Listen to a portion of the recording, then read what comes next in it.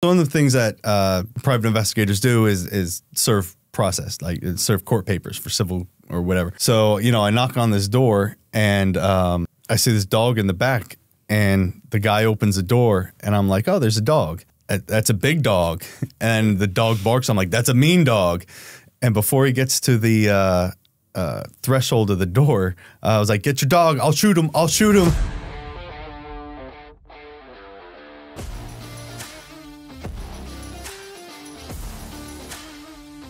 Join us today for an adrenaline-fueled ride as we dive into the world of criminal defense investigation with our guest, Mark Farren, a seasoned private investigator. Discover the thrills, danger, and outrageous tales that come with the job. From covert operations to heart-pounding encounters, this episode offers a captivating glimpse into the hidden side of the justice system.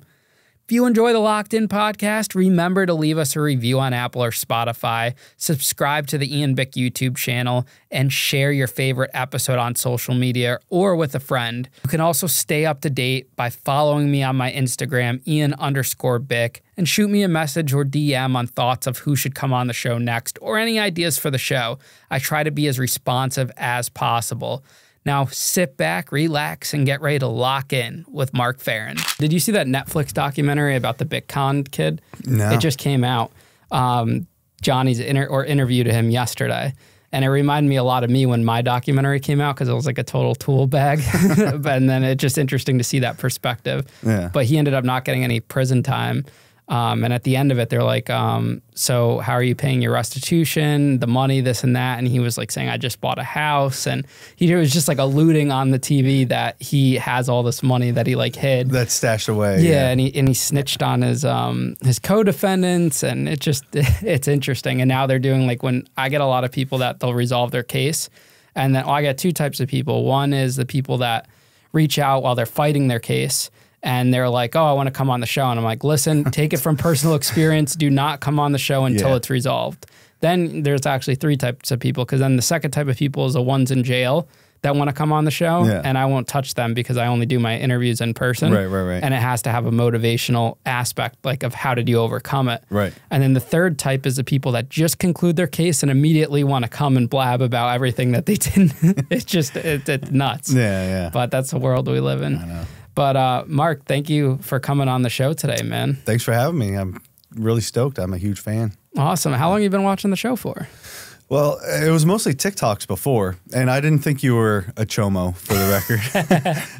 I thought it was a joke. Because you're like, when I spent time in prison, I was like, this kid was not. And then I thumbed through your videos. I was like, oh, maybe he's legit. You know, so it took a little bit of vetting, but I guess maybe about a year for TikToks, and then maybe it was over COVID. I forget when it was, but only recently did I discover you had a podcast, and I've been listening to you nonstop at the gym, cleaning, doing laundry. You're in the car. You're always on because I want to catch up on all the episodes, you know? It's so cool that you're a professional in the space that knows what a chomo is, because I don't think my lawyer knew what a chomo was in the beginning. I mean, a lot of people don't, but I'll ask like prosecutors or defense attorneys, and they're starting to become familiar with that term now.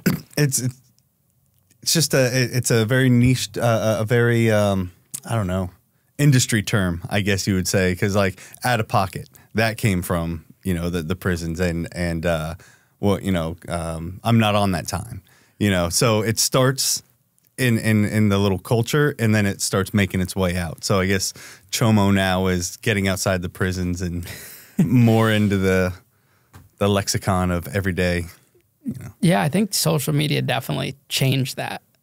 Just like, and actually, I didn't even really hear the word chomo till later on in my prison sentence. Really? But now that it's on social media, it's just everywhere. Like everywhere. Yeah. It's like, crazy. Once a word hits, you know, it's like, because, you know, you get the people that want to try to fit in and, you know, so what's the specific lingo I got to use to, you know, and then, you know, everybody starts using it, you know? Yeah, that's awesome. Well, Mark, it's interesting that you're here today because you are our very first private investigator on the show. Hopefully you have more after me. There's a lot out there. Yeah. So. And this case is definitely personal this interview is personal for me because I had a PI that we were talking about outside on my case, and I went to trial. So it'll be an interesting conversation. And, you know, we won't bore our audience with like the early life of you, which we had talked about. I do want to know why you did get into becoming a private investigator, if you want to give us that backstory. Yeah, I kind of stumbled into it. The girl I was dating at the time, who I ended up marrying and then divorcing,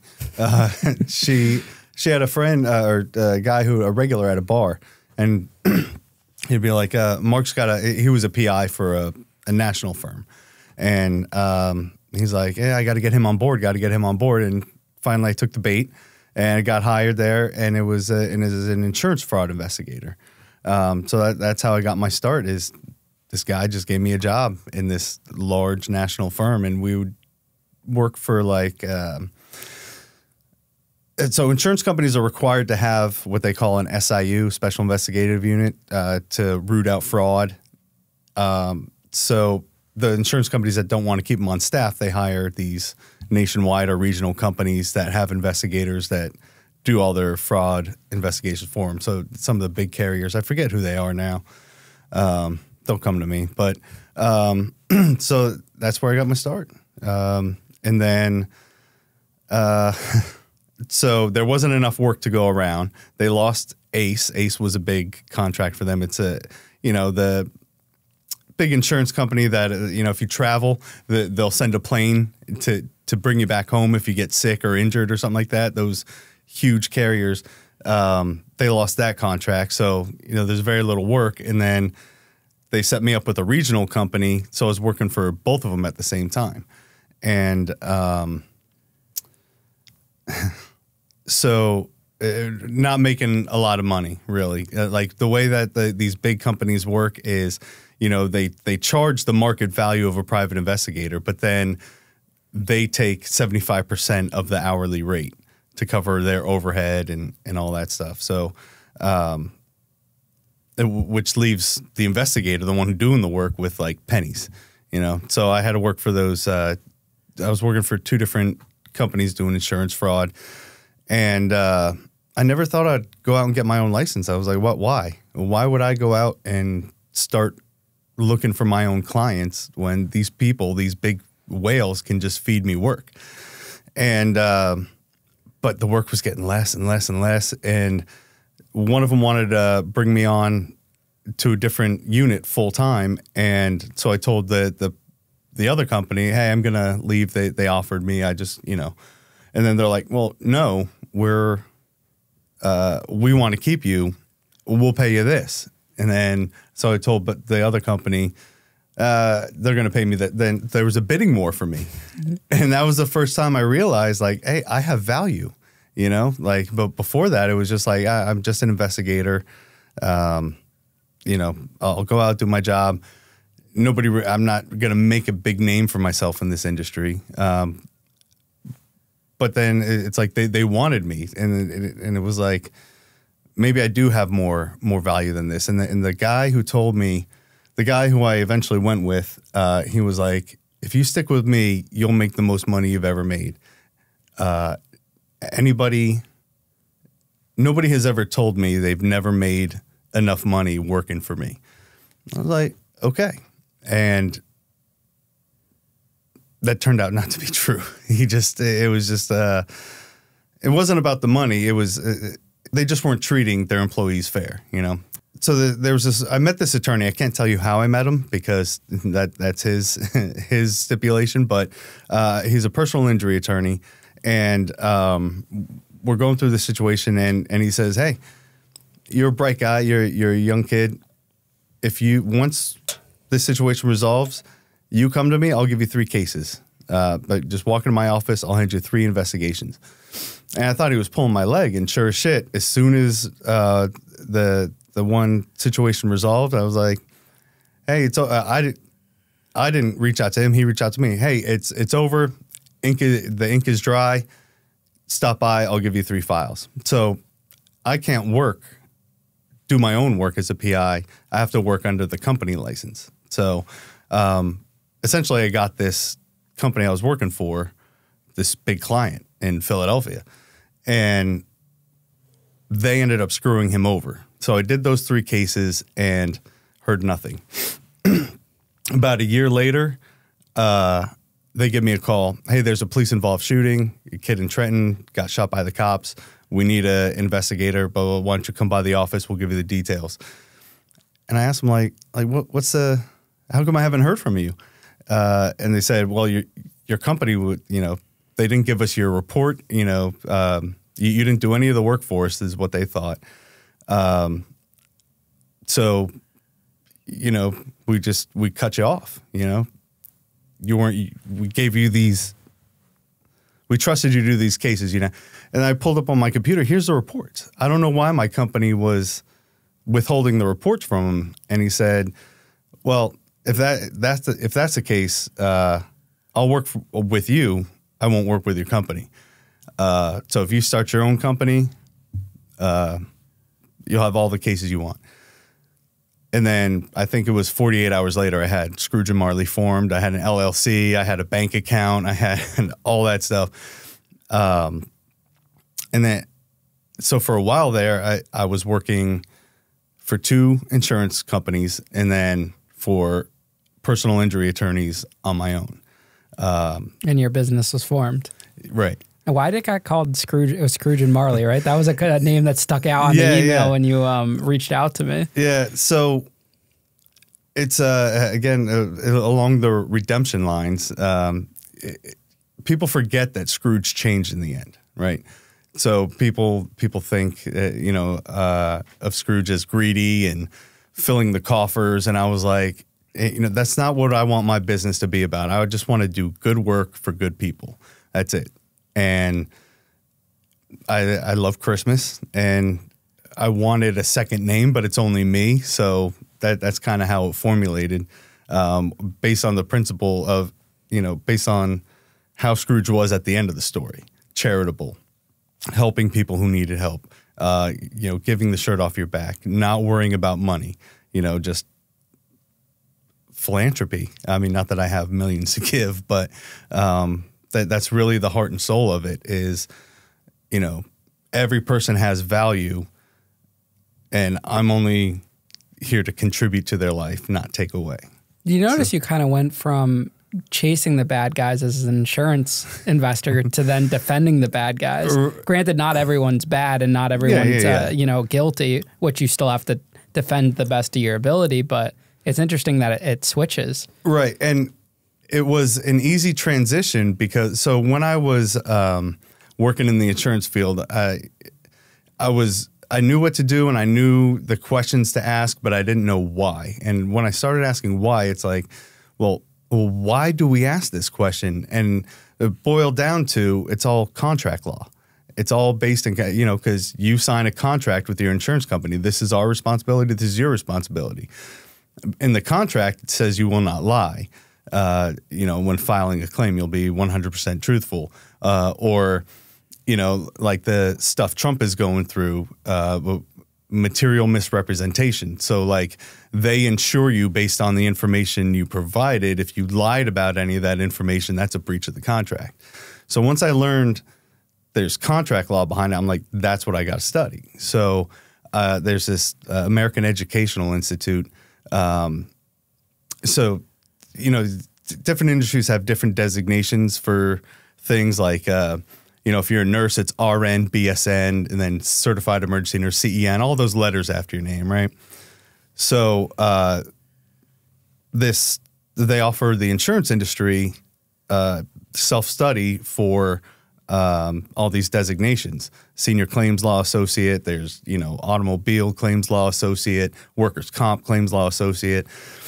And it's all based on the laws that developed in the insurance industry. So I called it Too Broke University because I was too broke to go to law school. So I would study these. They give you your books in PDF. I would convert the PDF to a Word doc. And then I set my computer up to read it to me. So as I'm driving, because I covered New York, New Jersey, Pennsylvania, Maryland, and Delaware, all those states doing insurance work.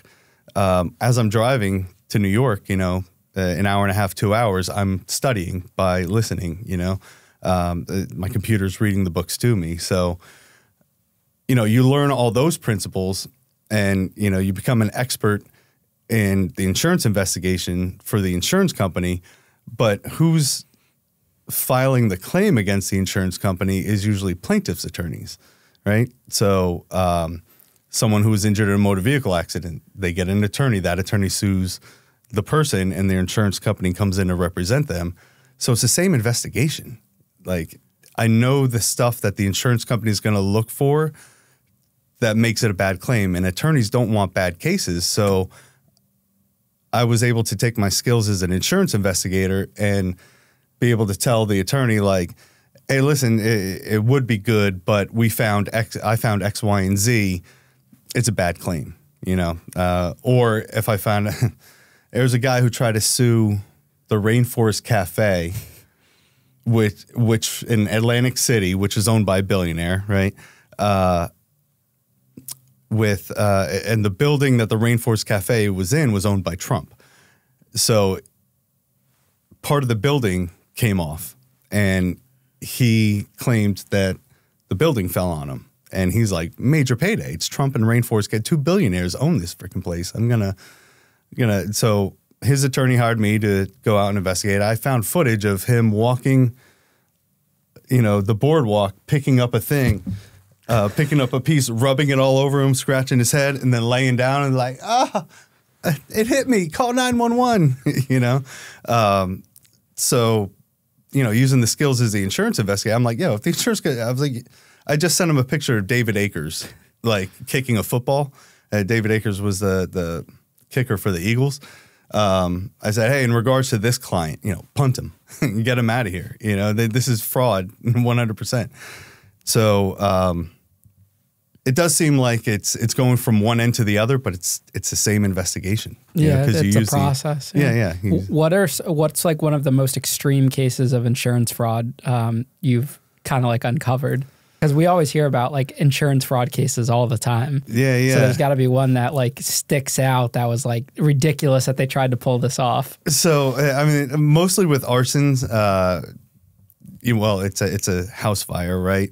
But after the investigation is deemed an arson, those are usually the most like, how did you think you were going to get away with this? With all the science and all that stuff to test for chemicals and whatnot. But the most absurd one I had is this guy in Browns Mills.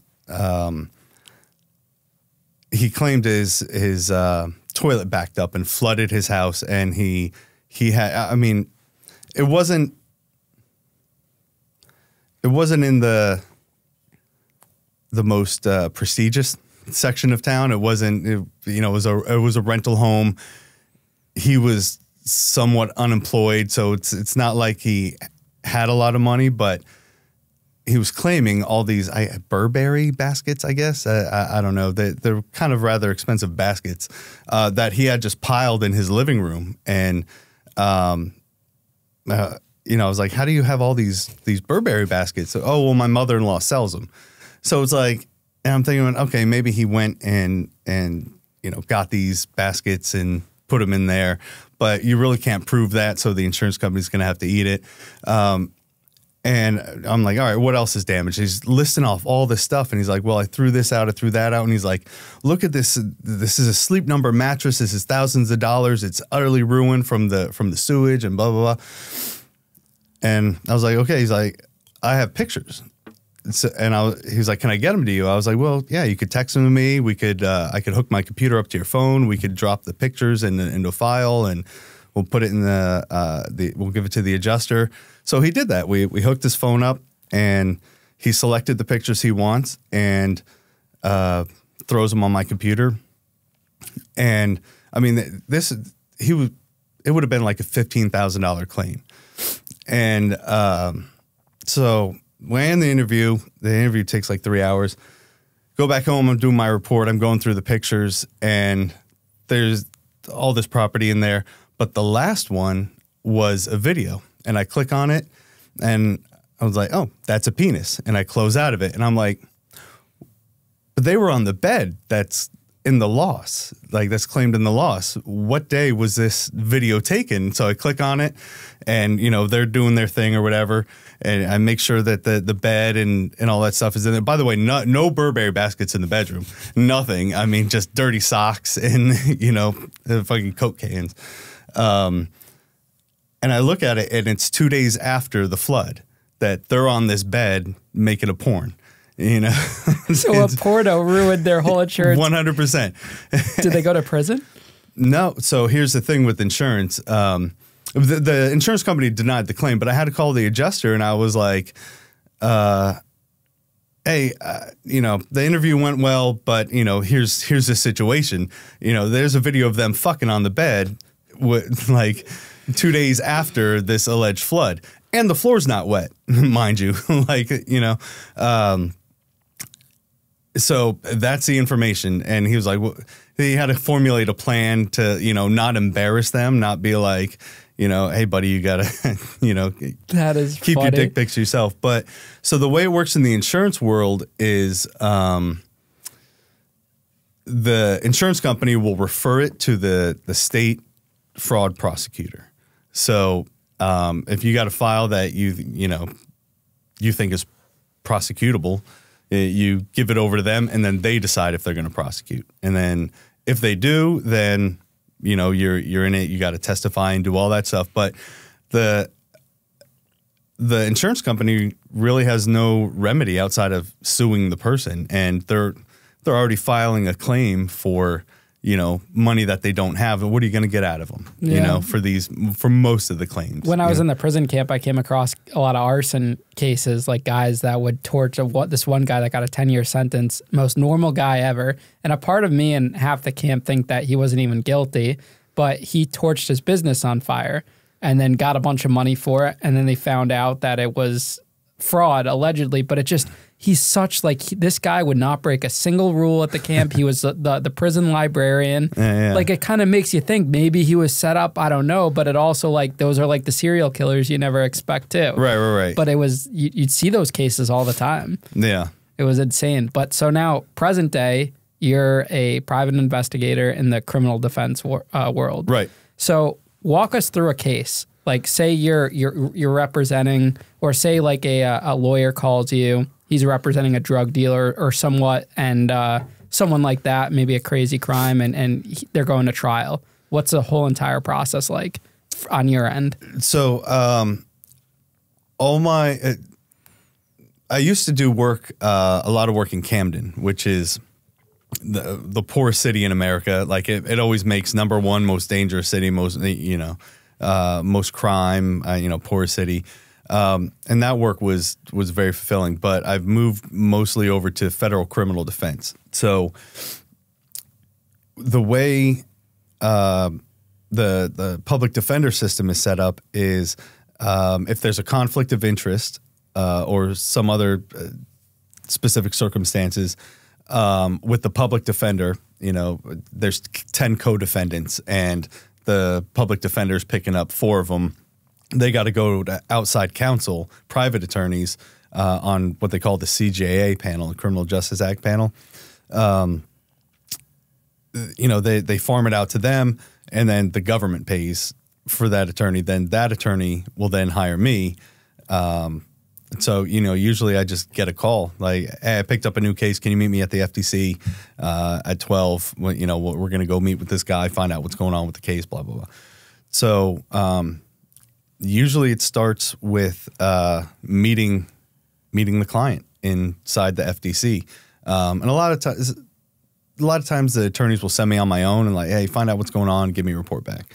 I then get back up to the CJA thing. I then get paid by the federal government as an investigator under the attorney. So the federal government paid to investigate, to arrest, to house in jail, to prosecute, and to defend this one person. Like, it's insane, the amount of money. Hundreds of thousands of dollars.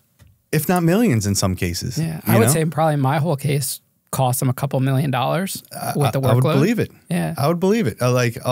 Especially with financial crimes, because you need all those financial experts. They might outsource some stuff. the amount of man hours in it. I mean, and with me, my cases are budgeted. So it's like, you know, you could spend up to $2,800 without getting a budget. And then after that, if you think it's going to be more work, you know, we'll say, all right, this case, we're going to need like, you know, $15,000 or maybe $8,000 for investigative services. But I'm locked in to that price. So it's like, one of the things I didn't like working for the insurance company is, hey, this investigation needs A, B, and C. The insurance company don't want to pay for it. We're not doing it. Well, then what the fuck's the point in doing the investigation in the first place? Like, you know, I might as well just shit in a box and send it to you. There's the investigation, you know? Like, but being on my own, yeah, I have X amount to work with. I don't have anybody telling me, no, we're not going to do this. So even though it may sound like a lot, wow, $15,000 for one case, it probably did $40,000 worth of work, you know? So, but, you know, it's about the client and it's about defending their right, their Sixth Amendment right to a fair trial, right? So I don't get hung up on that. It's like, all right, I'll take what I can get and just go balls to the wall and work for this guy, you know? Do you ever, when you meet the client, say, I don't want to take this case because maybe you think he's guilty or any reason you don't, whatever it could be, do you ever turn down a case once you meet with the client? No, I mean, I turn down cases working for attorneys. And that's the freedom I have of having my own license is like, if you're a dick, I'm not going to work with you. Like the attorney and investigator, they got to work well together. You can't, there's certain attorneys that I just won't work for. You know, I don't care if you pay me $100,000. I don't give a fuck. I'm not taking your case, you know? Usually with the clients, so the toughest, one of the toughest cases I had to, you know, reconcile about taking was a group of kids in Philadelphia. There was a raid on the house. You know, there was a street gang, whatever, couple murders back and forth. The cops raided the house, right? 2 a.m, whatever. A Philly cop ends up getting shot and killed because these kids were firing at the cops through the door, right? And I was like, man, I don't know if I want to take this. Like, that's not how you play the game, right? You're caught. Fucking, why are you shooting at these people? But then I thought to myself, would I, if the roles were reversed, if it was a cop on trial for shooting somebody, would I take that case? And if the answer was yes, I would have to take this case. Like, you know, I don't judge the case. I don't do value judgments. I don't say, well, this goes against my morals and my principles, so I'm not going to help you. My job is to help, right? So unless and investigators and attorneys don't always get along with their clients. If you at the FTC in Philadelphia, 9 times out of 10, attorneys and clients and investigators and clients are shouting at each other across the table. Like, it's sometimes a very tenuous relationship. But, you know, I don't care how he treats me or, you know, what he did or what he's accused of doing.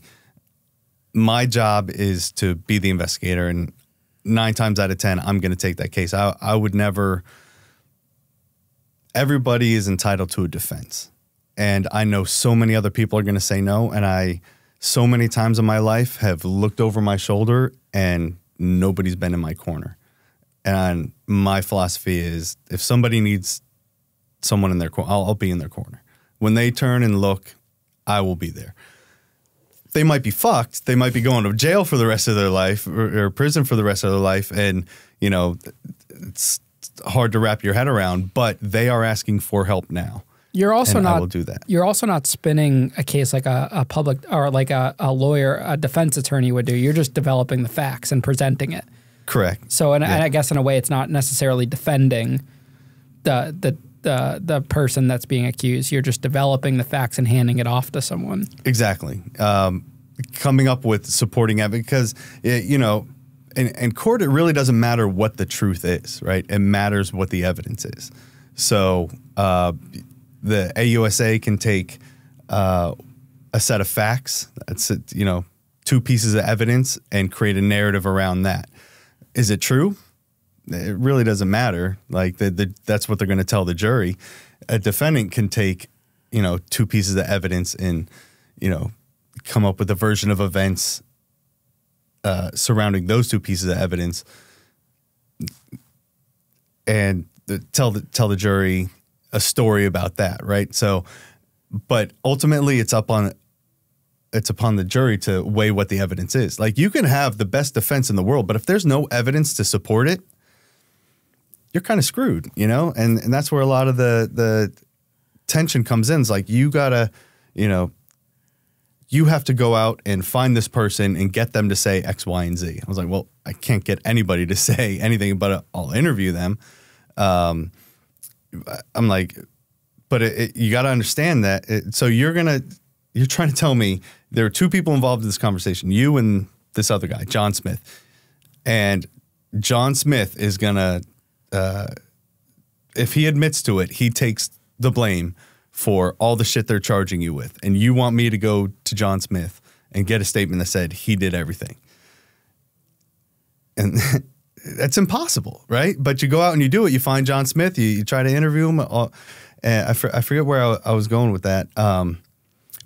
Right. So, you know, I make my efforts. 9 times out of 10, I'll come back. John Smith ducked me. He didn't want to talk, or John Smith is cooperating with the government, whatever. We have no evidence. It's you and that person in that room having that conversation. We have nothing to refute him other than your word. It's tough, you know? And to put it in perspective, the U.S. attorney, when you go to trial, the U.S. attorney has FBI, IRS, DEA, whoever, as their private investigators interviewing people. Right. The defendant, such as, like, say, myself, has a private investigator like yourself. I'm not allowed to talk to the witnesses that they are, but you are allowed to approach those individuals and get maybe it could be a different side of the facts where the interviews don't match up. Have there ever been scenarios where, like, you're reading a statement from, say, an FBI agent when they provide those statements, and then you interview that same person and it's completely different? I wouldn't say completely different. The problem with the 302s is what they write. That's a number of the form that they write their investigation summaries on. It's they're worded in such a way that is so favorable to their case. And you can have a person that says, well, yeah, I did say that, but I didn't mean it like that. But 9 times out of 10, it doesn't matter because this person who said it doesn't want to say anything to contradict the government's theory, because the government is always in a position to leverage. They have all the leverage in the world. So like with your case, if you had that one guy that said, hey, he's going to New York in gambling or whatever. Now, if I found that one witness and said, hey, it sounded so much better in my head in a second. Like, here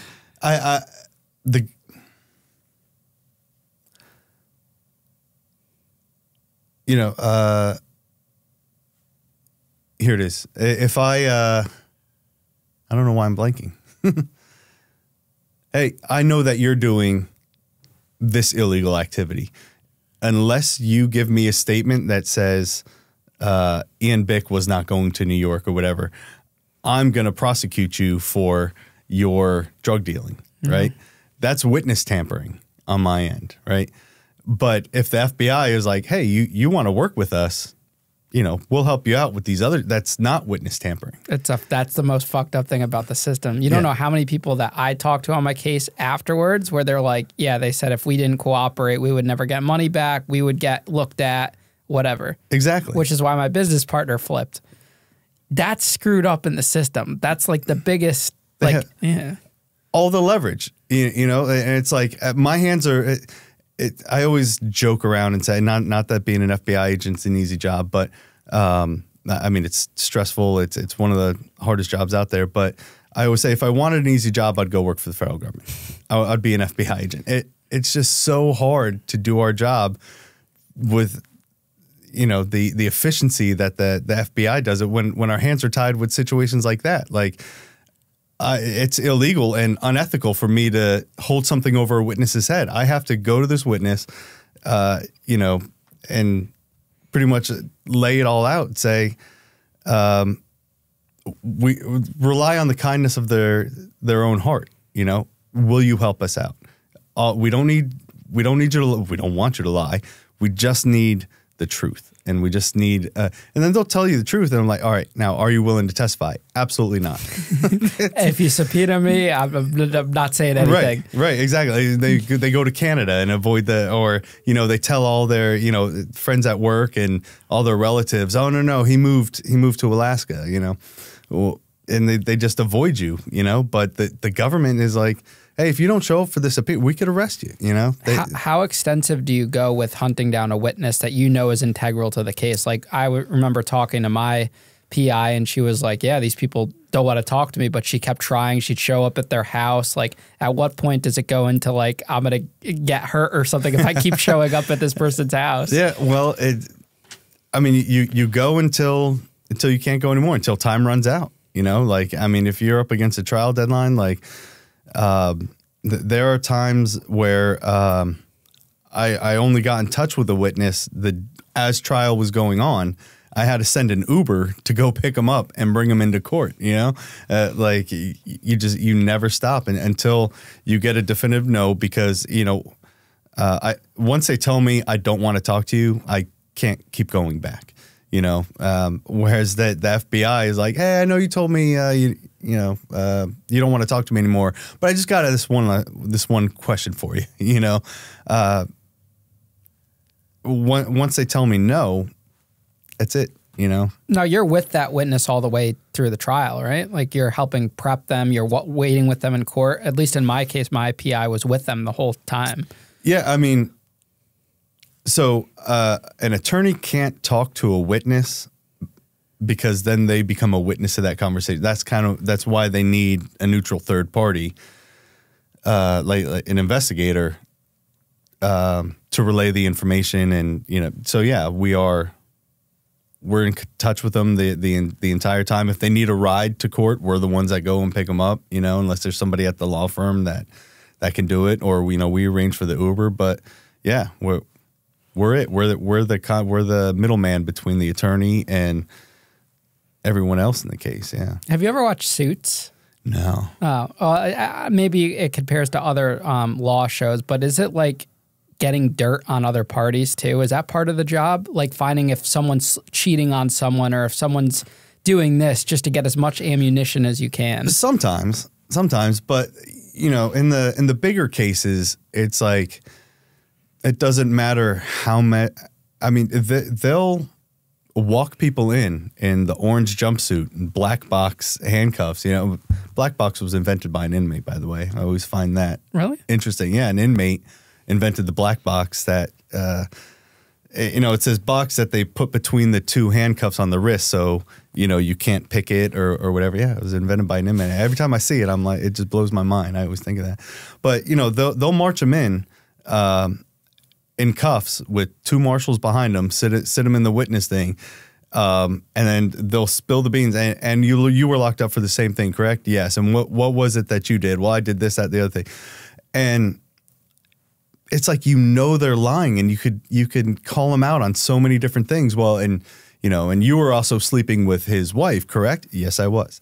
You know, and it doesn't matter most of the times, but you do it. You know, you get as much information as possible. I mean, anything that's pertinent, like, you know, I don't necessarily need to know that you know, his kid shoplifted a candy bar or something, you know, but, and I do this, you know, when I'm looking through Discovery all the time, like my girlfriend would be like, what are you looking for? I don't know. But when I know it, I'll see it, you know? So yeah, any little breadcrumb, you try to develop it. And I always run it by the attorney, because although I work for the client, really, for the person going on trial, I'm kind of bound by what the attorney deems appropriate. You know, like he may tell me not to do something like, don't go down that rabbit hole of, you know, his other criminal history, or maybe not the criminal history. I mean, that's just standard, but like, don't go down the rabbit hole of his mistress, because he may not, it may be detrimental to the defense. It may be detrimental to the trial strategy. It may be, you know, so, you know, but yeah, anything you could find, information is king in the PI world. So, you know, you're looking at databases, you're looking at old arrest records, you're getting their old police reports on everybody, on the client and on potential witnesses. What do you think the biggest misconception with like TV and movies is about a private investigator? Because a lot of people think private investigator, you're sitting in a car with the big lens and the camera, and you're doing like some snooping. Is it like that? Is it not? What are the differences? Being a private investigator is like being an airline pilot. It's hours and hours of boredom with moments of sheer terror. So it's boring. It's a lot of research. It's a lot of pounding the pavement, knocking on doors. It's at least for what I do in criminal defense. There are surveillance guys that, you know, I saw a 6'4" surveillance investigator. He could disappear inside of a Kia. Like, you will not know that he's there, and he'll be recording you the whole time. I don't know how he does it. I get bored. I start interrogating squirrels. I can't do surveillance at all. But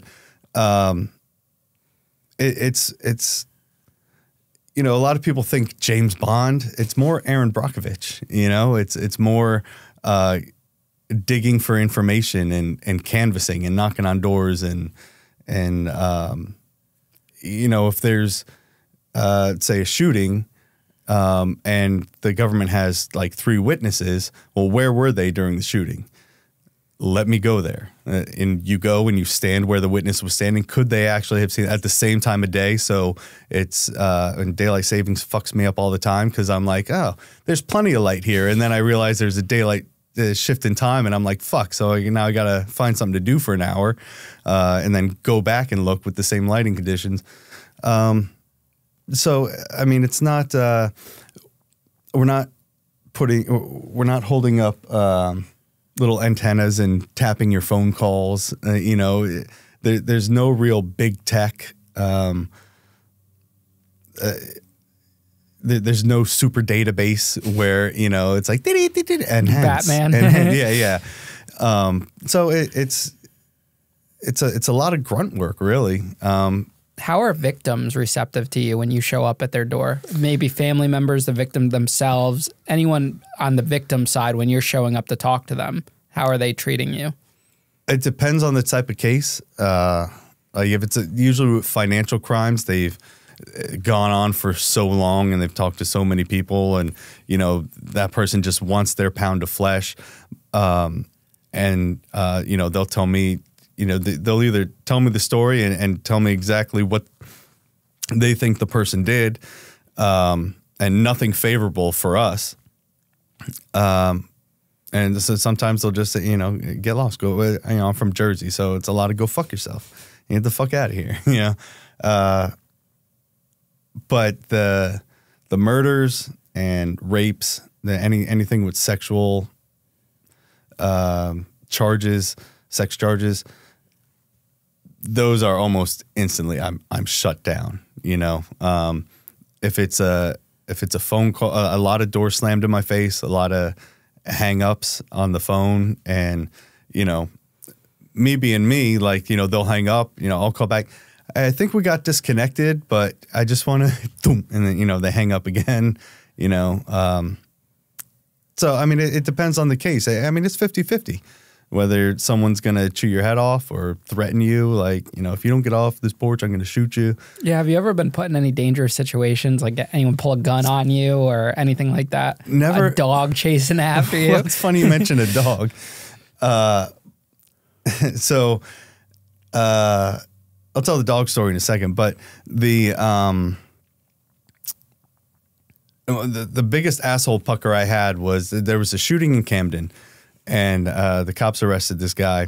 All they had was like a grainy surveillance footage from a distance. It was a fat guy with a beard, right? That's pretty much all you can make out. And the client was a fat guy with a beard.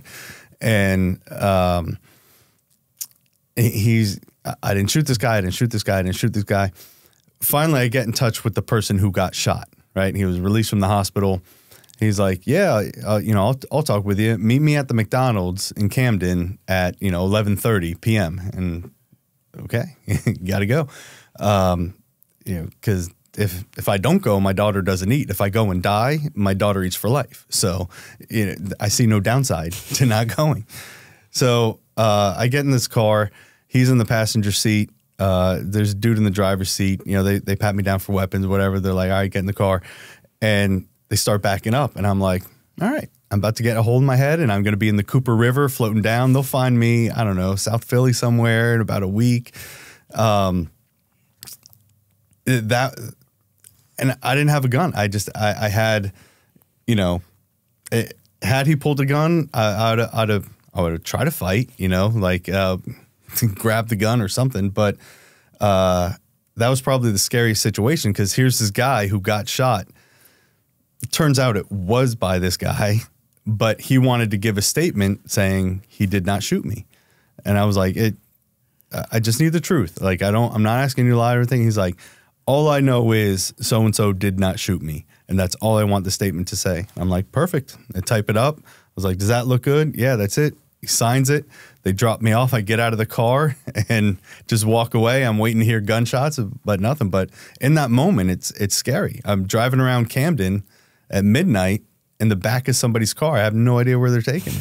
Yeah. And at that point, I didn't have a concealed carry. So, it's like even if I wanted to bring a gun, I couldn't, Do you carry now? Yeah. Okay. Yeah. So everybody can carry now with the new decision, the Supreme Court decision, where they said it's unconstitutional for states to restrict your right to concealed carry. Before that, in Jersey, it was a May issue state. So everybody had to apply to the I'm not sure if everybody had to apply to state police or maybe their town. The state police is the police force in my town. So I had to apply through them. And then, I had to type up a letter of need and jump through all these hoops. And it goes in front of a Superior Court judge. And then the Superior Court judge will sign off on it. So, I told them the dangers of the profession, certain circumstances that I faced.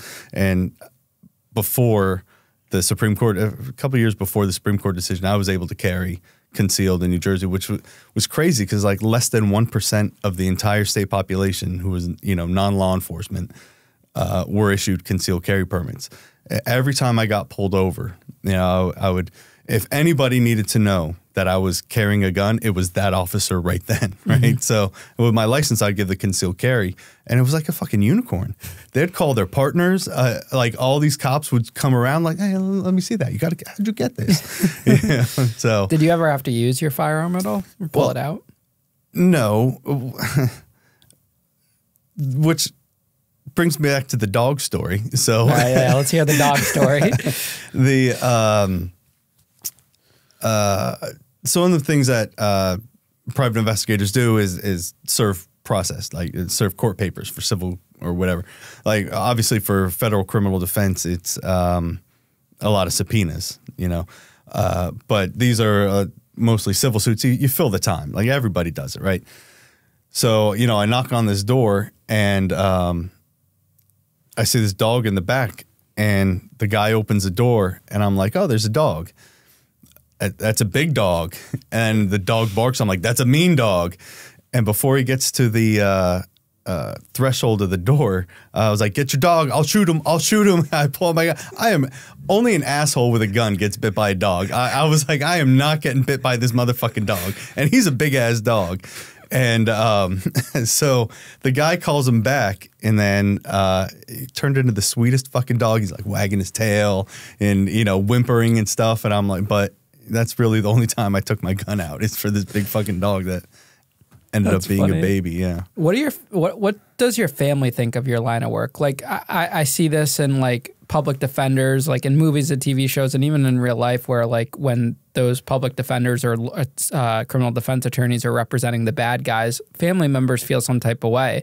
Even in my line of work, people are always like, why are you giving someone like that a platform or this and that? And just like you said, they deserve to have a defense. Well, the people I interview deserve to have their stories told. Right. So what do you say to your family members if they do give you any flack? Or even people that are just normal people that say, that's your job? Well, I only have...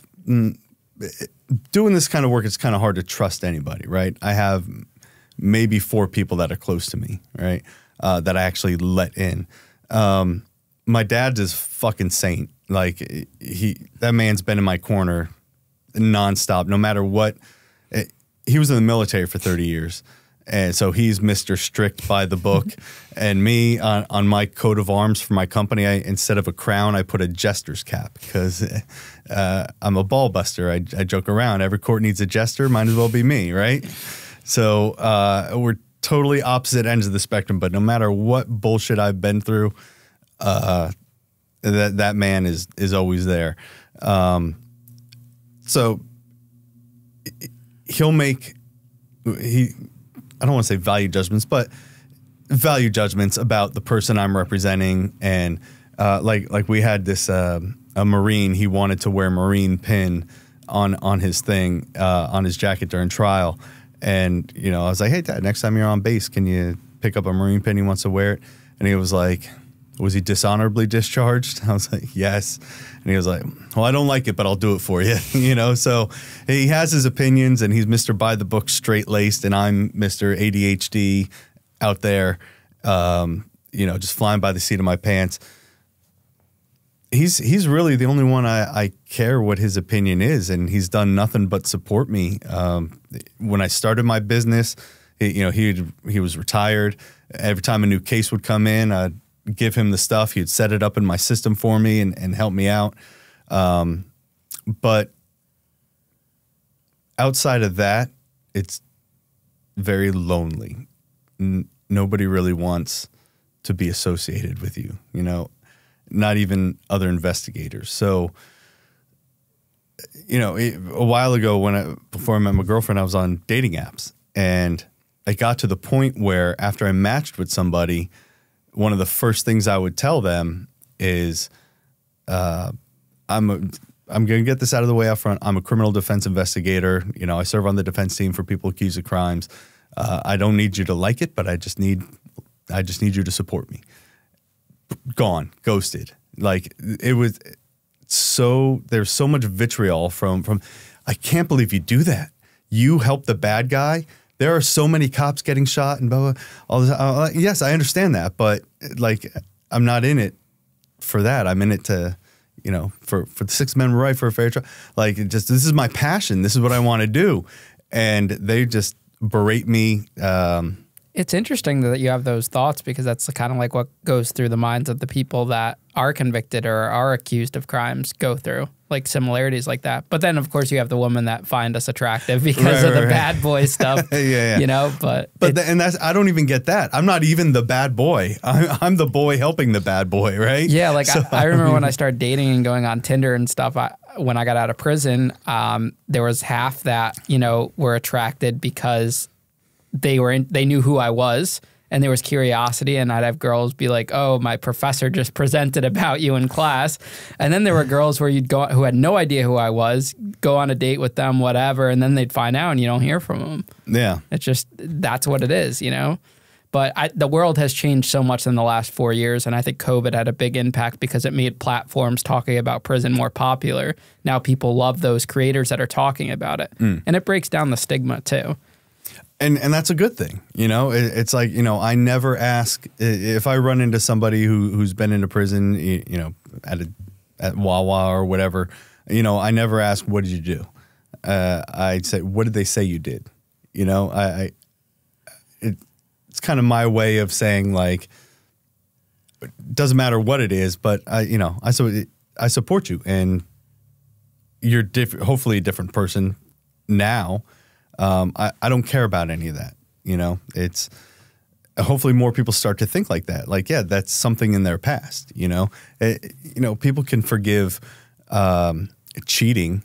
You know, like well, yeah, he did cheat on his wife 10 years ago and they got divorced and now he's a different person. Well, why can't it be the same with fraud? Well, just because somebody's been to prison? Well, like, why you got to treat them as if they're not a human? That's my biggest thing. And prosecutors and not all, some prosecutors and FBI agents and cops and troopers, other PIs will just not treat me like I'm a human, because a lot of PIs are retired police, some federal agents, mostly local and state. And they're like, you do criminal defense, like won't even kick me work. Like we kick work back and forth. Hey, I can't handle this kicking. Like not even ask for a work sample. Like, hey, I have a personal injury case. Can you send me one of your cases? Hey, obviously you black out names and all that stuff. Here, this is what I do. This is the work that I do. Nobody even thinks to give me work or asks for my work product. Like, what kind of work can you do? It's just, he's a criminal guy. We're not talking to him. But, I don't need to be part of anybody's club. Do you do civil cases at all? Yeah, the personal injury. So not like divorce or dating, No. where like No. where you saw like my girlfriend's cheating on me. I need to hire you, find it out. I could care less how many men she's fucking. That has no impact. Do you get whatsoever. calls like that though about, hey, could you do this? Sometimes, I don't advertise. I only work for. I know how much work I can handle. I only work for a certain amount of attorneys, and there's just fierce loyalty to these attorneys. They get the priority. I don't. If they refer me to another attorney, I'll take their work if I can, but I don't have a website. I don't advertise because the public is fucking crazy. Like they'll have you on the phone for 2 hours telling you every way in which this person wronged them. And it's like, I just need you to tell me what you want me to do. Like, what are you looking for? Are you looking like what's the make or break on this? Like, is it if he's driving a certain car? Is it if he's at a certain house? But I really don't trust the public because they could be like, yeah, it's my husband and he's cheating and, I just need to find out what house he's going to, when it couldn't be her husband at all. And then now you're like turning over information that you found out, like, oh, and this is where she works and then like 2 days later she turns up dead. Like, yeah. People getting divorced, even if it is legit, they're fucking crazy. They project their vitriol for the person onto you it's like, hey, we're not seeing him with anybody, that's bullshit. I know he is. He probably paid you to tell me that. And it's, what was the other point with that? I forget, but what do you think's been one of your most interesting experiences as a private investigator? There's a couple proud moments as I saw people representing themselves in federal court. Like a dude stands up in a suit. I've been talking to him for like 2 years in the FDC. They wear yellow jumpsuits now, by the way, for the visitation room. You got to come down. You can't wear your khakis or your oranges anymore. They make you change out of those and into a yellow suit. I wonder why that is. I have no idea, but now I can't fucking wear yellow into the FDC. Why would you wear yellow? You used to wear yellow? Oh, the yellow tie. Okay, yellow tie. I'm Mr. Color Coordination. Yellow tie, and maybe I don't have any yellow jackets, but it's that's what I was thinking. You're wearing a yellow suit. Yeah, walking in like a bumblebee, like a Curious George's owner, right? But that's annoying. Getting in the FDC, you can't wear any of the colors. You can't wear any of the colors of the jumpsuits, khaki, green, whatever. But yeah, meeting with this guy for like 2 years, and he ended up getting rid of the counsel. That's an interesting case. But if we do like cases later, I'll tell you about that one. But he stood up in court and was representing himself, and it was like almost like that scene in any war movie where one guy stands up and charges the enemy and just gets mowed the fuck down. Like, it seems like it took forever, but it was in slow motion and you see all the bullets hitting and the blood splattering, but you play it in real time and it's like he stand up and got shot down. Yeah. he just on his opening argument. So he had standby counsel appointed, and I stayed on as his investigator. The judge approved me to stay on because I had to, get legal research. Like, I mean, I wouldn't do the research myself. He would have to tell me, like, I want legal research on this case, and then I would have to find a investigator who has access to a library, and they got me the articles, and I'm like, okay, here you go. That's it. Like, I wouldn't go out and freelance and do his legal research for him. But during his opening argument, he stood up and just every other word, objection, and just shooting him down in front of even one of the jurors. He ended up taking a plea second day into trial, and then rescinded his plea, but that's another story. And one of the jurors on the elevator, after they were dismissed, he was like, that man didn't stand a chance. Like, but it was such an awesome moment to see this man like take his defense into his own hands. The judge needed standby counsel to be there in case they needed to jump in. It's like, all right, the ship's going down in flames. You're not adequately representing yourself. You two attorneys take over. And of course, I was there because I was kept on, but it sent shivers down my spine to see, like, yeah, this is what the founders were talking about. It's like, you can get up and speak for yourself to the jury. And like I said, he didn't stand a chance because he didn't know procedure and all that stuff. And he was saying some things that the judge had barred him from saying. But that was a cool moment. And then two not cool moments were two times I was illegally detained by law enforcement. One was the FBI and one was prosecutor in Camden County. So I don't know if we want to go into depth in those. Yeah, let's hear it. How did you get detained by the FBI? So there was a case with a lot of co-defendants, right? There were like 10 people on the indictment, like maybe one had died. And there was a cartel connect. They had a Sicario come in from, I think it was Mexico, because there's a series of drug deals gone bad, and they had to get rid of this guy. The cartel did. They're like, well, he stole our shit. Let's take him out. So all these other people that were affected by it enter into a conspiracy to take this guy out. And I was a defense investigator for one of the people charged who had the least involvement in it. Literally the man went to eat tacos one day, heard about it, and then a couple of weeks later they're like, hey, we're gonna go get this guy tomorrow. And nothing to do with the planning. And he was like, oh, I'd like to see his face. He shows up, and now he's in Big Sandy. So our guy was getting blamed for something the cartel member did inside the house. The cartel member may have done inside the house. We just know it wasn't our guy, right? And our guy took a lie detector test, was asked direct questions about this specific incident inside the house, and he passed. Like, I did not do this. He's like, I will take the heat for whatever it is I'm charged with. And a lot of inmates are there's a lot of integrity, believe it or not. It's like, they get accused of stealing something, and they're saying you stole it. I'm not a thief. I'm a drug dealer. I am not a thief. And it's kind of mind-boggling to some. Like, can't wrap their head around it. Like, to a lot of people, a criminal is just a criminal. But it's like, he's right. He's not a thief. And don't label him as a thief. So the cartel guy was pleading.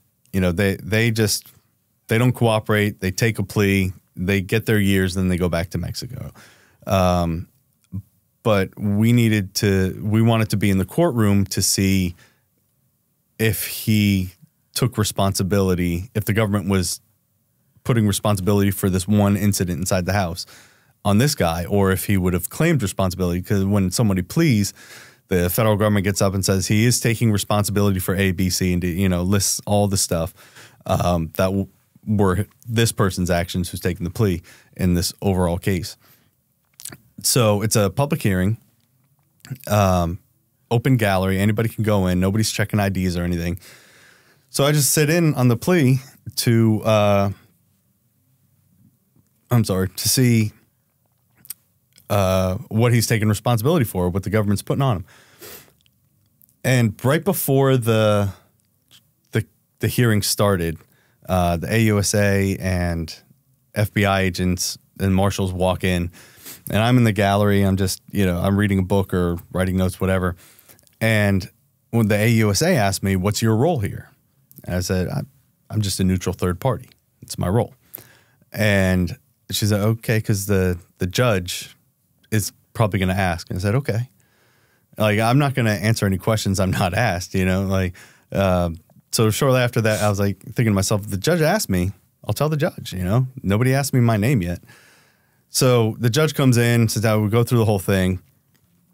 Afterwards, they go out in the hallway, and I wait a couple minutes.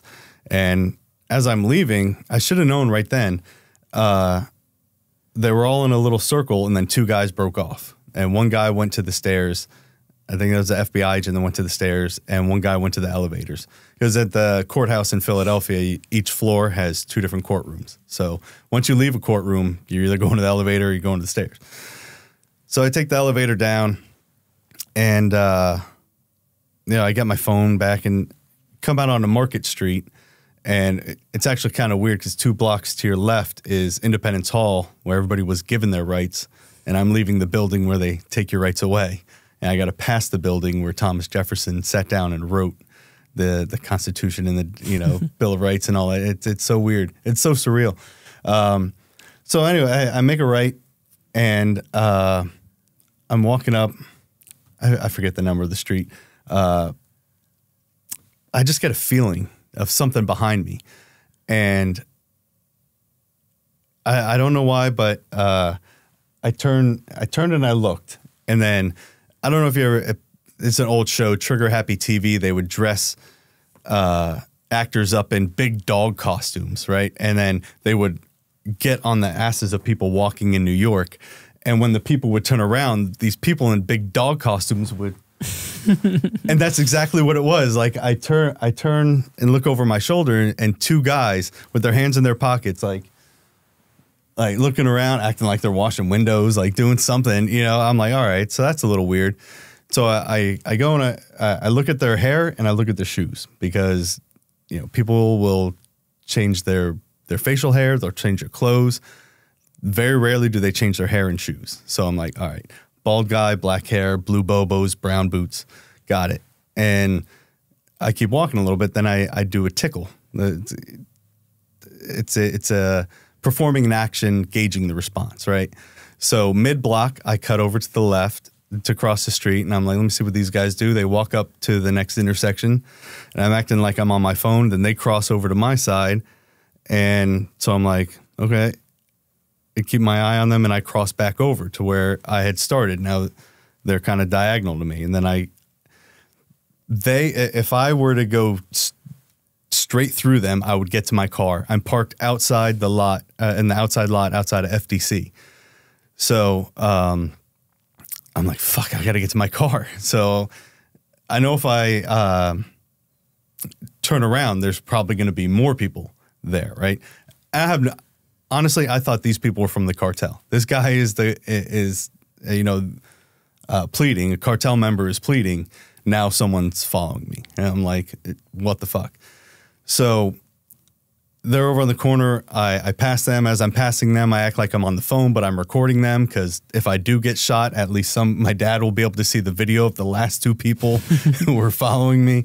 And then I just start evading. Like, I go up a couple blocks and I turn right at the Constitution Center, and, you know, I look back and I'm like, all right, I don't think they have direct eyesight on me. So I pick up the pace a little bit, and then I pass a parking garage for the Constitution. I'm like, I want to come out of there. So then I make another right, and I fucking book it into the Constitution Center. and a security guard there, because the Mint, I guess, is right there, or the Federal Reserve or something. There's a security guard. She was watching me, and I'm like, great, now I'm fucked. But I run into the Constitution Center. There's a security guard. I was like, how do I get back to my car? Through that elevator. Great. So jump on the elevator. Well, there's a staff door that was locked that I thought was the elevator. So now I'm like I'm sure the video is fucking hysterical of me just trying to. So I get down. I could not find the garage to fucking save my life. And I'm walking in all these staff areas, and I'm like, how do I get back to the car? And he's like, oh, out that door. I walk out the door, and it's a balcony. It's just a balcony with nothing else there. I'm like, what the fuck? So I finally get to the garage, come out where I want to. And I'm like, okay, if somebody was following me, I think I'm good now. I didn't know at the time that they were the FBI, and they immediately went in behind me and looked at the cameras to see where I went. So at least they had like a general direction, I guess, of where I was going. And then the Roundhouse in Philadelphia is right near the FDC. It's like where they hold, county, anybody locked up in Philly who's going to county or whatever, they go to the Roundhouse. So I book it to the Roundhouse. I cut through all the police cars and come the back way through the lot. And I get in my car. I throw my shit in my car. And every investigator has a piece of shit car that squeaks and, is dented up and everything, 300,000 miles on it. So I jump in my piece of shit Volkswagen. I start up, and the only way to get out of the lot is the same credit card that you got in with. And I put it in, and it's like, invalid card. Invalid card. It's like, this can't be fucking happening to me. Invalid card. So what was happening during that time was my bank, for some reason, they did it with like 2,000 customers.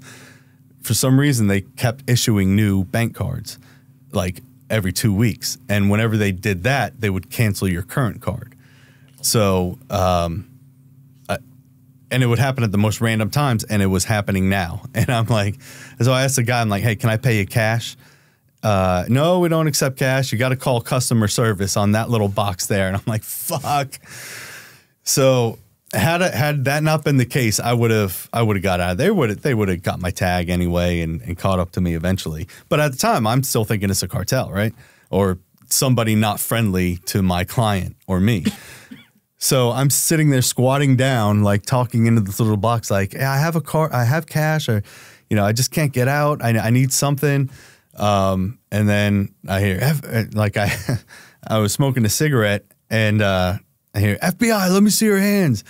And the cigarette just like, boop, drops out of my mouth. I put my hands up, because like at that point, you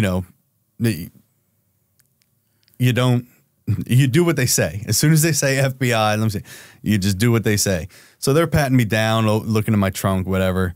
But it turns out it was the FBI, and we get into this shouting match, about, they're like, why the fuck were you evading us? I was like, why the fuck were you following me? They're like, oh, this is a sensitive case. We didn't know if you were the cartel. I was like, this is a sensitive case. I didn't know if you were the cartel.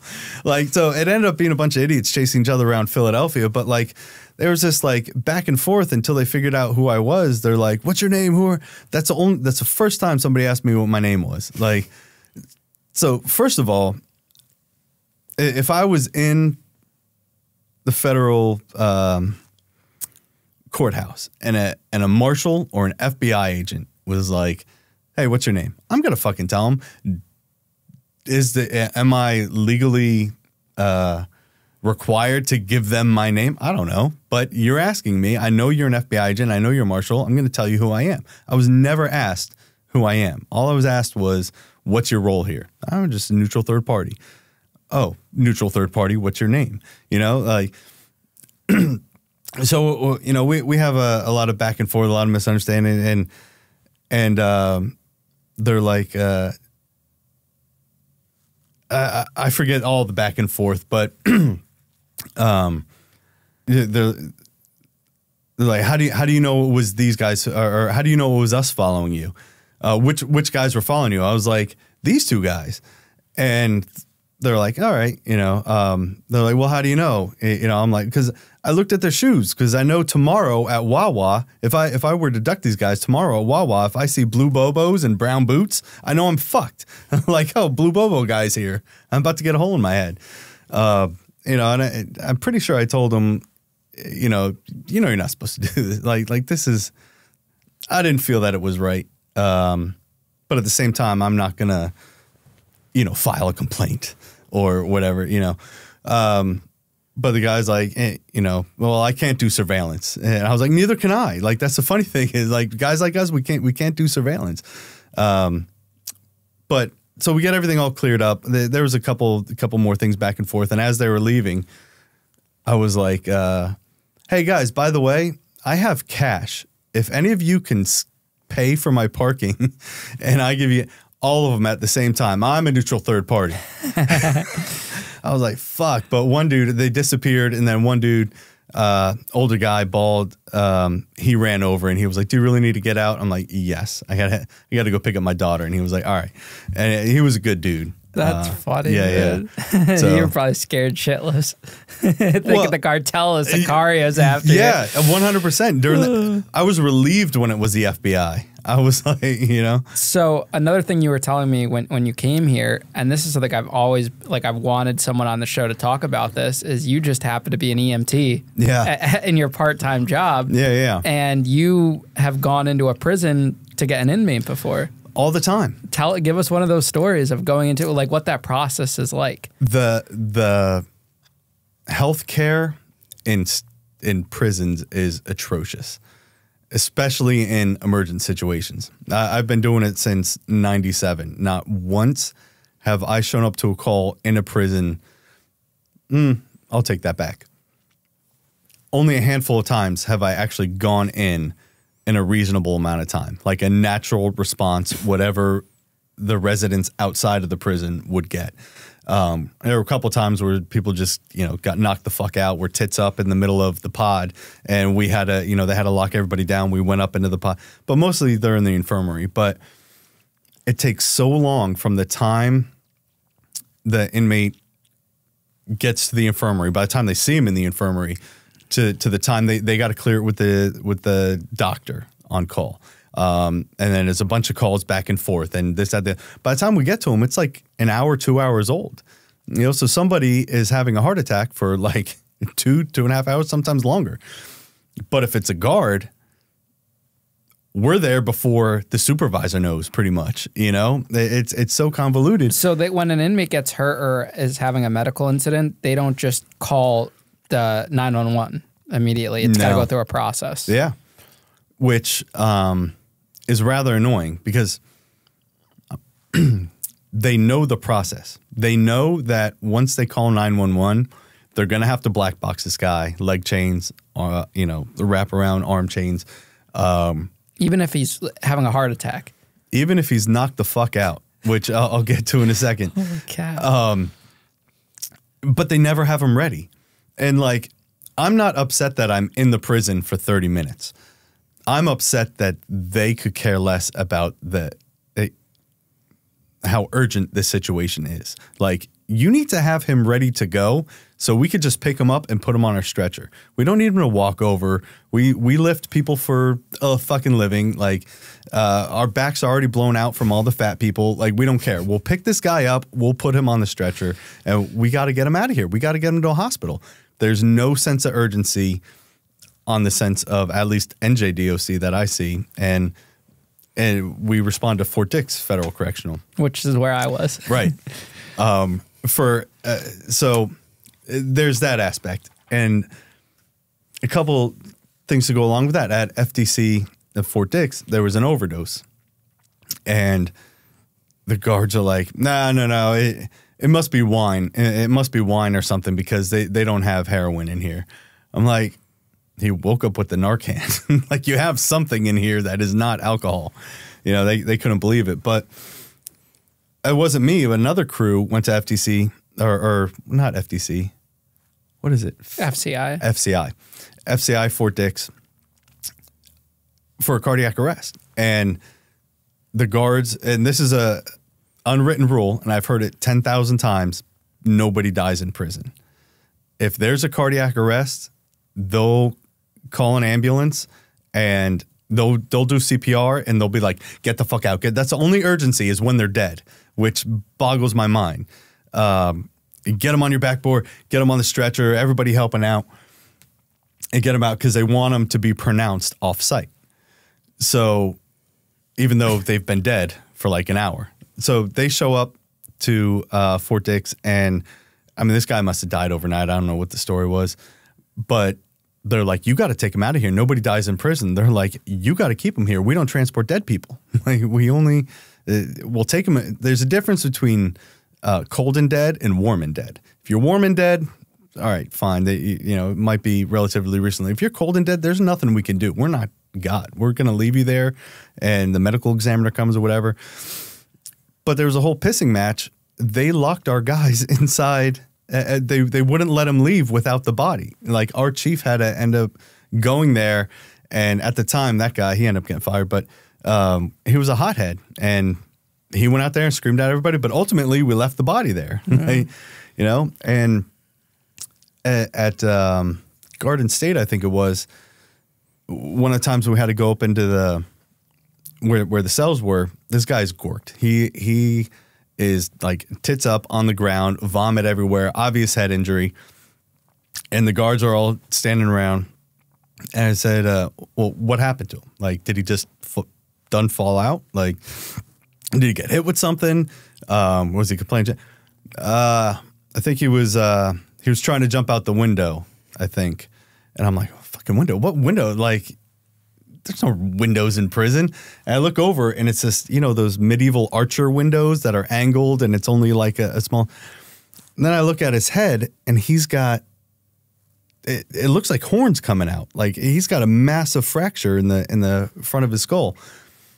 So I don't know who did it, whether it's the guards or the other inmates, but somebody took this man's head and try to fit it through that window in a fit of rage. They cracked his skull. Unconscious, gorked, done, right? Well, they black box him and everything. We get him on the stretcher, we get him out. The medics couldn't get a line in because of the way his arms were. He's unconscious, so it's not like he could put his arms in a position of comfort, and then they just cuffed him however his arms went. They couldn't get a line in either in over here or in the top of his hand. So like, hey, we need to uncuff him to get a line in.